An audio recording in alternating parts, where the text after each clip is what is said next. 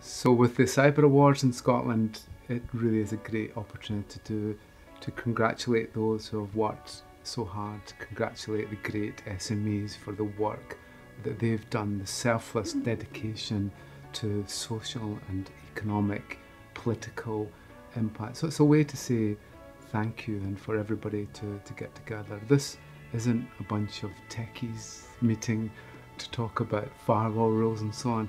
This is a community coming together and sharing a drive, a strive, a shared interests.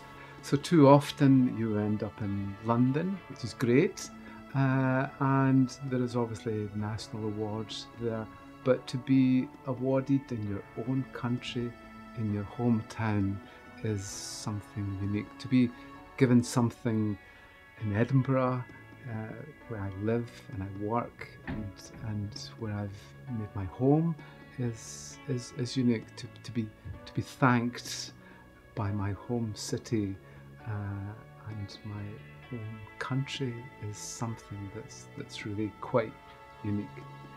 In terms of Scotland, I think we're unique. We are a small country, but a small country can move fast. We have an ecosystem around our universities that are producing the graduates of the future, and really companies will base themselves wherever they find graduates, wherever they find intellect, wherever they find people with ideas who can solve problems.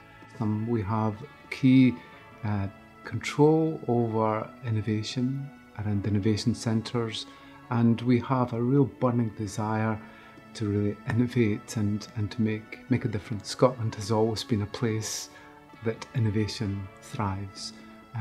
We want to attract the best talent from around the world and to come and live in our great cities.